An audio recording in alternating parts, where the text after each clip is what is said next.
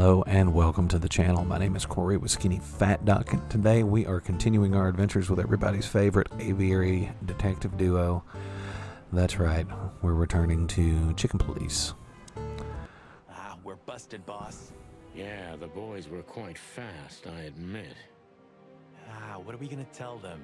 Any chance we were just joyriding around here? Not much. That's why they're gonna believe it. You think so? Just watch and learn, cub. Doing some outside investigation now before we move on to the next little bit. Let's see, Mason Royce. Phyllis and Royce were assigned to secure the scene at Natasha's weekend house. I don't think they're very useful, but at least they're suitable garden gnomes. Kinda got work like that. Alright, that's the same thing.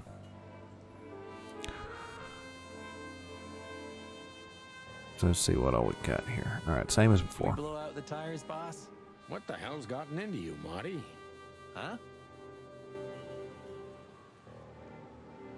Well, I thought that conversation was going to be a little bit longer. Sorry about that. These two, again, of course. Who else? Would you be happier if it were Moses and Plato? Yeah, you're right. We're lucky. There you go. Hey, boys. I see you're working hard. Hey, what about you? What the hell are you doing here? And we were just driving through when we saw the party. And who are you trying to feed that bullshit to? Yeah, we're not eating that, Sonny. This isn't your neighborhood. So, out with it. Why are you here? Pull back the spikes. What's going on? Just fill us in, Phyllis. Oh. Young girl, around 25 to 30 years old. Pretty? Some kind of dough or something? Impala, you moron. She was an Impala indeed, Phyllis. Wait, how do you know that, Marty? One of the officers mentioned it. Don't blow your top, okay? Carry on. We don't have all night. So, the girl was naked. There's no trace of predation. We don't even know how she died. It's the coroner's day off. Another thing that only happens in Clawville, huh? Which reminds me, what are you even doing here? We're securing the area. Yeah, I can see that. I beg your pardon, Marty. I said have a nice time doing nothing, boys. I mean, securing. The rain's not gonna wash that off, I'm sure. No, it won't. Not for my mind, anyway. Here's the alpha pup. Hey, watch out, he may bite you. A barking dog never bites. Oh, Bosco's not like that. He's as happy as a dog with two tails. We're criminally funny. Yeah, in a better world, we'd be in jail for it. Sorry, guys. Crime scene. You can come in if you want, Marty, but unfortunately, Sonny counts as a civilian. It's all right, Bosco. We understand. Anyway, I don't think whatever's in there would surprise us much. What? Why'd you say that? Oh, nothing. We've just heard what's going on. It's one ugly case. Yeah, she was young and full of life. At least I think so. Sometimes I feel like I'm too old for this shit, you know? What are you doing here anyway? I heard there wasn't any predation here. It's a simple murder case, isn't it? Yeah, it would be. But I just realized Bosco's pants are unfastened. We simply don't have enough officers on duty to cover everything. Sound familiar? Yes, it does. So everyone's doing everything, eh? And nothing. Not what they should, anyway. But you know, I'm not even here. I just stepped in to take a look at the case for the boss. I'm already heading back to the PD. We just happen to be around here too, so we'll be on our way now. See you soon? Yeah, afraid so. Alright. Just hit that to make sure we hadn't missed anything, and we have not. I don't really want to hit up the police department yet. We could go back to the scene. You know what? Why not? Sonny, you sure they'll welcome us here? Nope. No, they won't, but I don't care. I like this new Sonny. You know, since the incident with the burning ship, I see these girls in a different light. No wonder. These demons are capable of anything. For sure, Sonny. For sure. Hey, I didn't mean it like that, okay? Be professional. Hard as stone. You're right. Wounded, tough, stone-hard cops. That's right.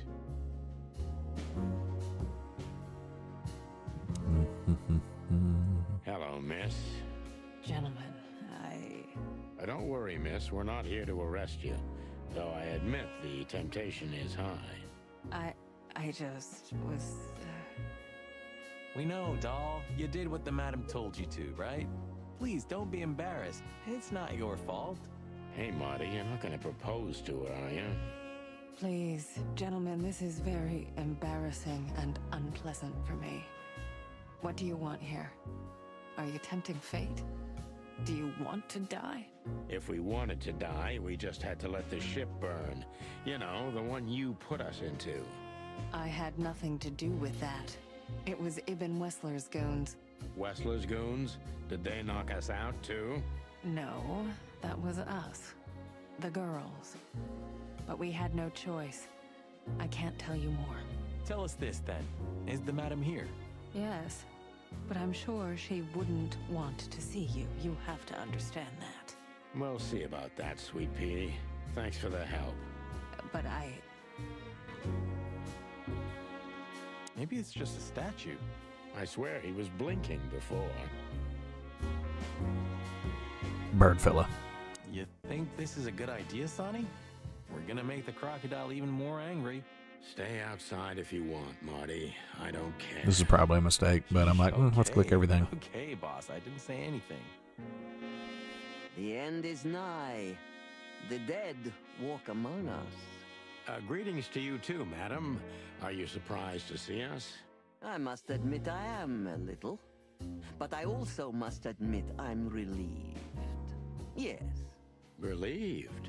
Wasn't it you who put us on a burning ship, by any chance? No, it wasn't me, Mr. Featherland. Though I can't deny my part in it either. How comforting. Look, Mr. Featherland, your investigation clashed with my business and my personal interests. I couldn't let it slide. That's all there is to it. Nothing more. You're expecting any other explanation in vain. You really are cold-blooded, aren't you? Not my fault. I'm a crocodile. It has nothing to do with you being a crocodile, madam. Whatever you think. So, what can I help you with, gentlemen? Before you alert your wildcats, we're not here to arrest you, ma'am. We're not even here to confront you with anything. Why then? To what do I owe the pleasure of your visit? I simply want to know why.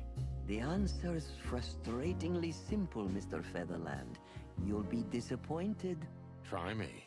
I have a contract with Mr. Wessler, and your investigation infringed certain terms of that contract. That's all. Contract, huh? Is Natasha the subject of this contract? You sold her to Ibn Wessler, right? That assumption is offensive. So? I'm not going to answer that, Mr. Featherland. No. I knew it. You know, sister, you could be a famous crocodile. You're still just a snake. And I hope snakes will forgive me that I mentioned them in the same sentence as you. I'm truly sorry you feel that way, Detective. Maybe one day your opinion will change. Alright. There's nothing else we can do there. Let's go to the Czar Club, see if we can find Ibn Wessler. Well, looks like the party's over. Yeah, it looks like it. And just when I was starting to get into the mood. Damn it. I thought I was gonna see you shake a tail feather tonight, boss. Yeah, let's not go that far.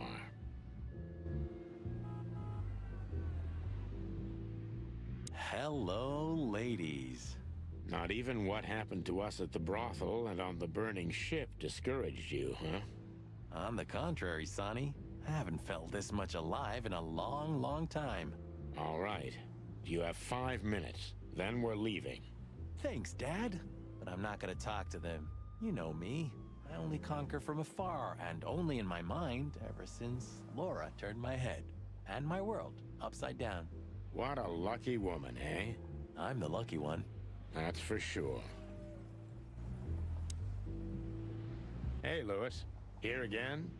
I just left something here, Sonny, but nothing important.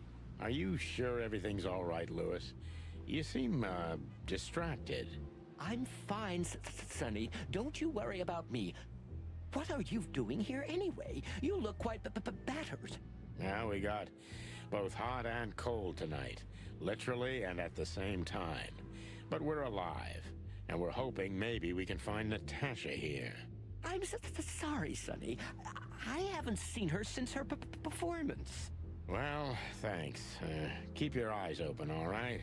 And my ears.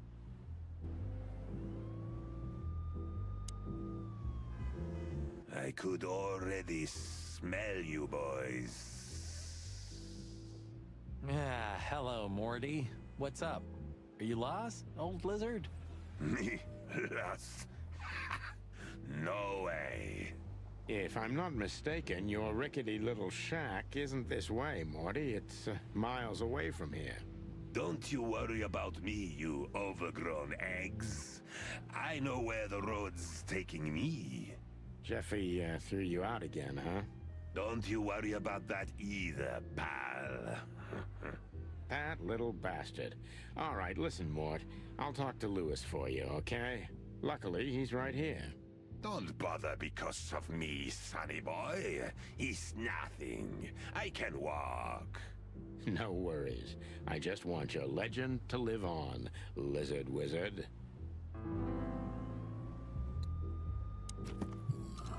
Let's see what we opened up there. Poor Mort got lost, and it looks very much like he can't go home, or doesn't want to. Anyway, we told Lewis to find a room for him, which I don't think we've done yet. Listen, Lewis, I need We have not, some help. so that was a spoiler. A favor. Sonny, you know, for you, anything, my friend. 5 times a day, even. Okay, I deserve that. So, how can I assist you? Again. You know old Morty, right? Yes, I know him. Indeed. I know he's not a saint, and he doesn't smell like flowers. His manners are disgraceful. And he drinks a lot? He's friends with weirdos. And he's in and out of jail? So we know he's not an easy character, but he has nowhere to go. And he is an old friend. Or something like that. So, he needs a room, right? You guessed it, pal. Well, no problem, gentlemen. I can handle that. Thanks, Lewis. Again. I don't know how many times. Much obliged. Don't mention it. One day I'm gonna ask you for a favor in return. Anything, long ears. Alright, we got an achievement. And Lewis helped us find a place for old Mort. No matter how weird he is, this rabbit's heart is in the right place.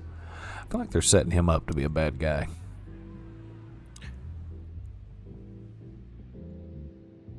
Oh, excuse me. Sorry about that. Alright, so we've done Weekend House, Weltering Nile. Let's go to the newsstand. Look at what the wind of the sea dragged in. Our gull friend in the flesh.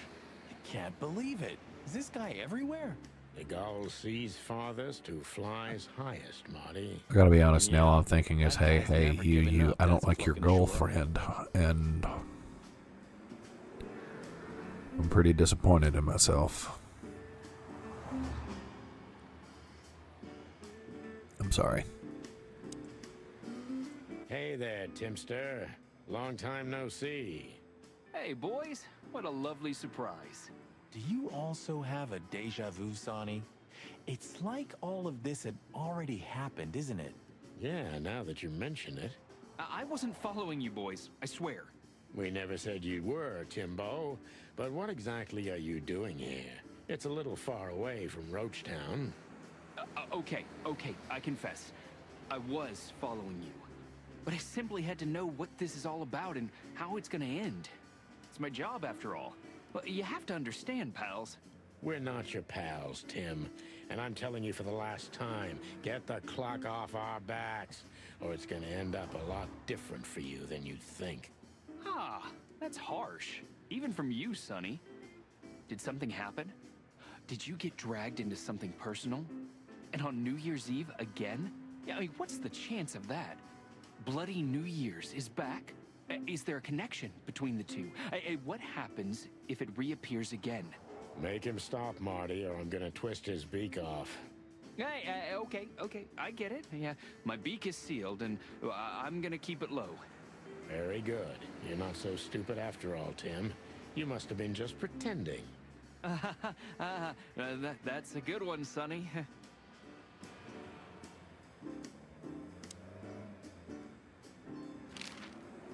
What a night we're having. We even ran into Bubo.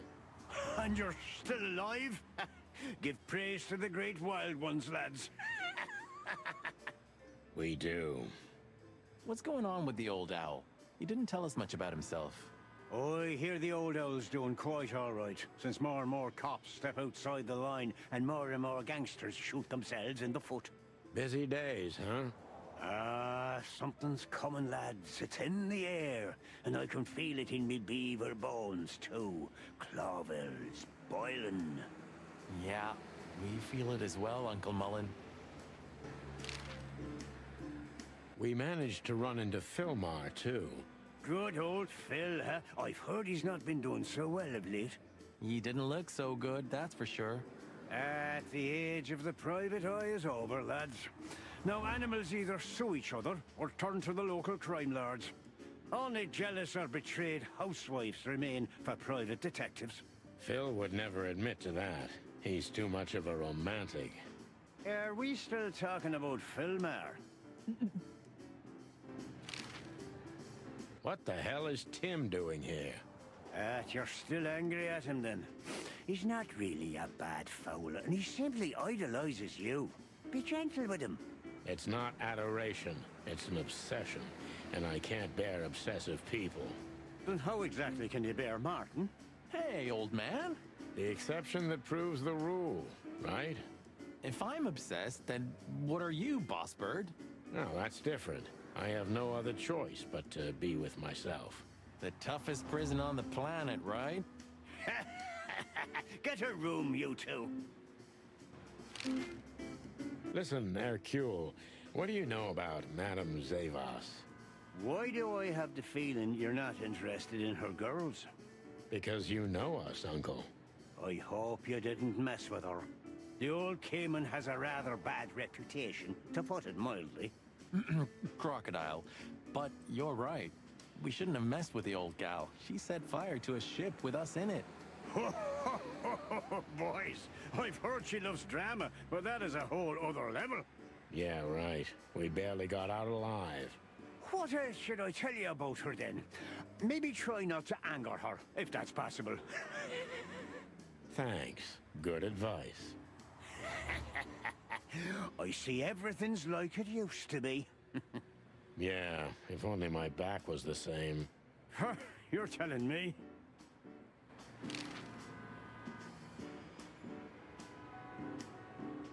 Ho-ho! Is that the chicken, please? Hello, Hercule. Good to see you here. I'm always here, lads. All right, we've already done that.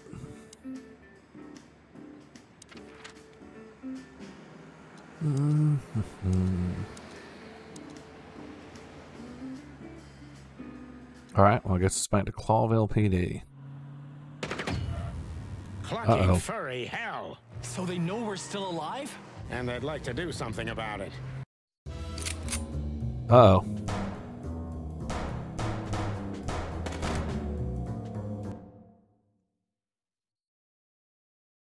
Oh, okay.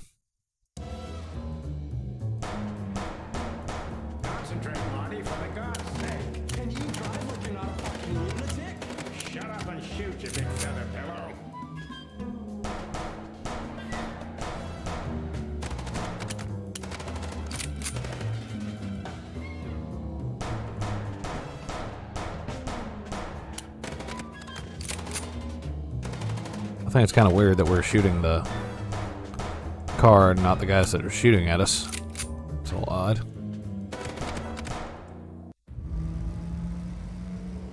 But looks like we did it, guys. We could only hope we'd arrived in time. If they'd kind of a jarring taken cut. Zip to the interrogation room, the hole as we called it, and beaten the truth out of him, we'd lose the trail and end up in a dead end. It was time to be fast and ruthless. God damn it, Zip. Why couldn't you stay out of this?